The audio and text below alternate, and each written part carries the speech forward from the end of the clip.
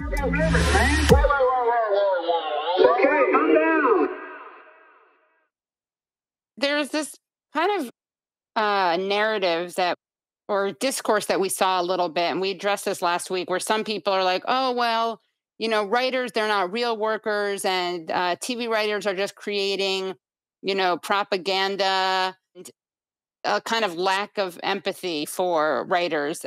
And as we pointed out last week, it's a very good way to help the bosses to have this divide and conquer Look, I framing. mean, I would have thought relative privation would be something we had given up by Yeah, now. But, right. look, I completely understand that. It's very hard to look at somebody whose job is to not necessarily lift stuff. The jobs that I used to do when I was younger, I admit I'm biased. Can I swear on the podcast? Yes. Yes. I completely, when I meet writers, I tend to hire writers who have either lifted shit or taken shit. Like that is my parameter for whether I like you. Like, what was your first job? And I get that. But we are out here making entertainment for you. It's not just propaganda. It is an artistic expression. The Americans was not propaganda. Better Call Saul is not propaganda. This is people trying to talk about society and the world around them. I mean, if you want to tell me what the propaganda message of Yellow Jackets is, please, I'd love to hear it. And I think that's kind of the thing is like, yes, there's always an element of corporate entertainment, which is going to, we have had a real problem with propaganda, and post George Floyd and post 2020, the writers have had a serious discussion about it. Brooklyn Nine-Nine tanked their entire show because of that, because the writers literally felt in good conscience, I can no longer write this anymore. And so, even some of the more mainstream shows have tried to deal with it in what limited way they can without alienating their audience and their bosses.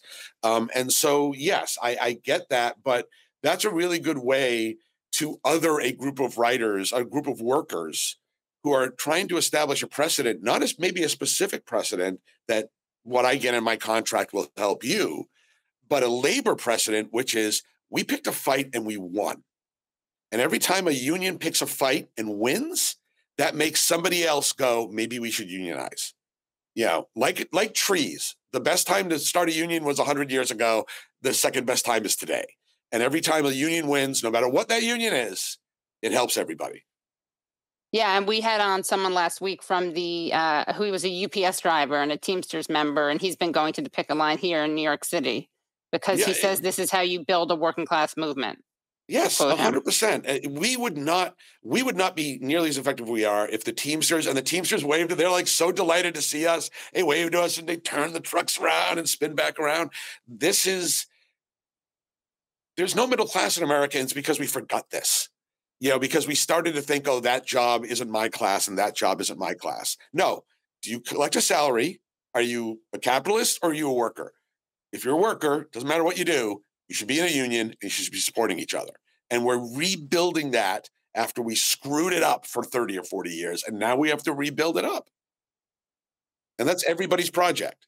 Have you always been kind of politicized, or did you become politicized? My father's very amused by this because my grandfather was a union organizer. He was a truck driver, and he's very much like, oh, this is your grandfather's genes, 100%. I think it was interesting because I went to school in the 90s, late 80s and 90s in Canada. So I got an outsider's view of America during the Reagan and Bush years.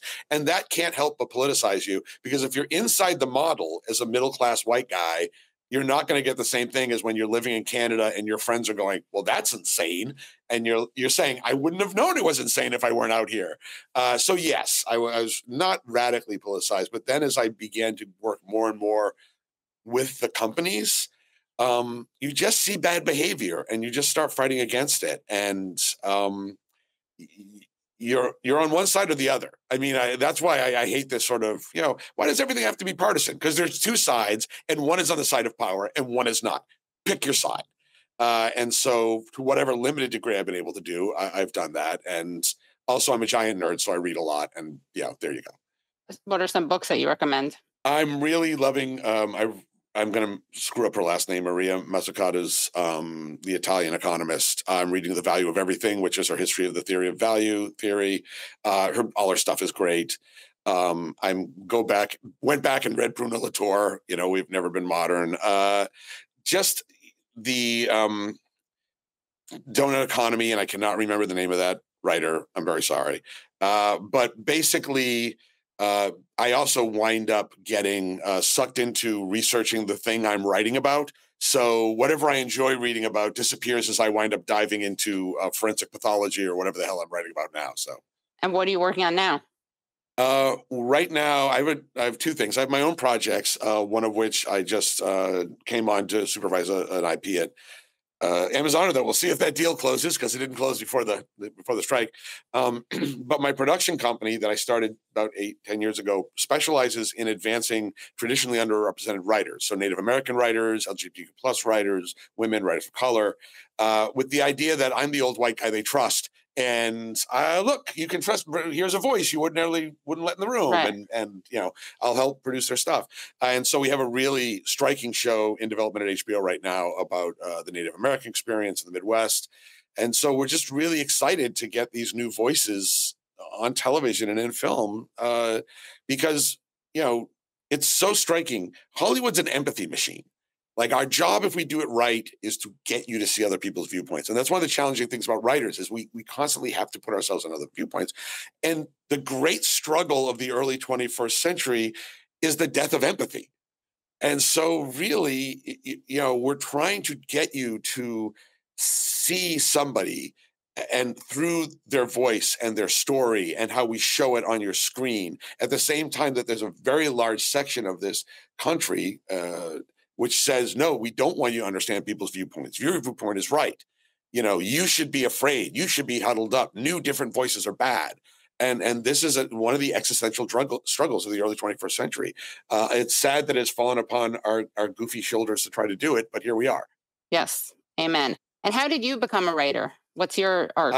I was actually I was doing a physics degree at McGill University in Canada, and I started doing stand up as a hobby. No, I went up there because I had a great degree. I was born in the States, and I had a great physics program. And I wanted to write, and I started doing stand up as a hobby to learn how to write dialogue. And I kind of fell into, remember they gave every heavy-set white guy a sitcom like for a while back in the late 90s? Well, I got one for a minute and a half.